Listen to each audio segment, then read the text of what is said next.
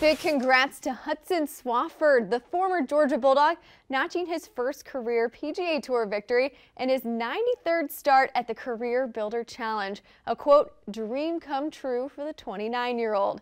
That wasn't the only special moment this week at the CareerBuilder Challenge, though, because the tournament also gave us our second 59 in as many weeks.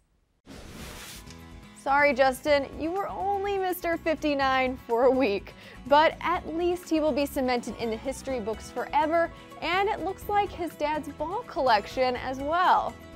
Pretty neat, Thomas's dad has kept all his son's winning balls dating back to his first win in 2001 in a 12 and under tournament. Being the last to break 60 was taken from him pretty quickly, though. For the latest 59.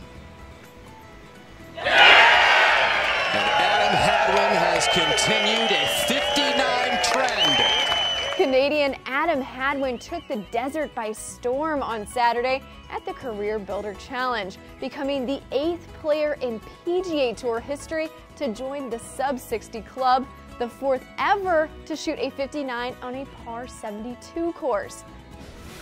The 29-year-old also tied Chip Beck's record for most birdies in a round at 13, and would you look at that, Mr. 59 Chip Beck himself even congratulated Hadwin.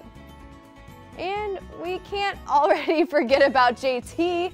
He gave his fellow 2017 59 club member a shout out on Twitter as well.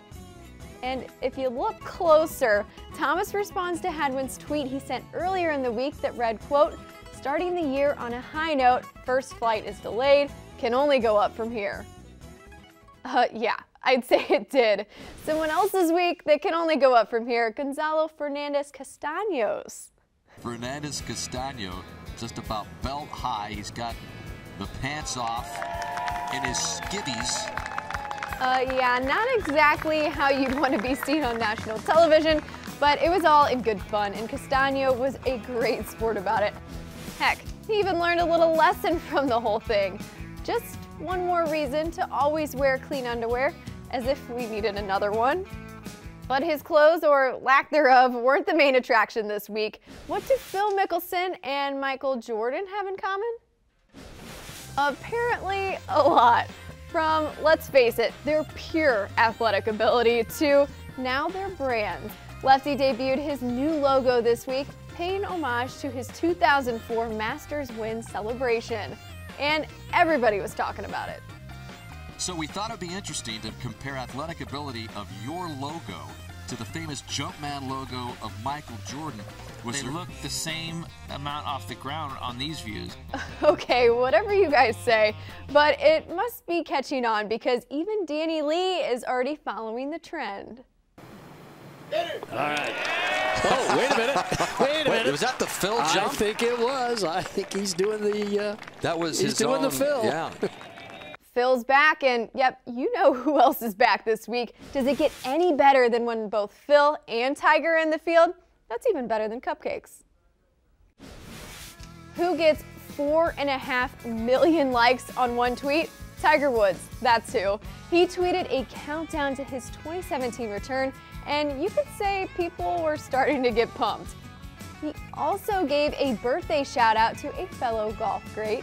Jack Nicklaus turned 77 Saturday, and when you're a living legend and you're 77, you get to conduct your own birthday song. Happy birthday to you.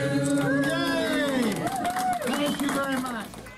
With Tiger making his first official PGA Tour start in 19 months, we will have plenty in store this week at the Farmers Insurance Open. I'm heading west to Torrey Pines, so make sure and follow along on social media. And of course, I'll have a takeaway for you starting on Thursday. Have a great week and see you from San Diego.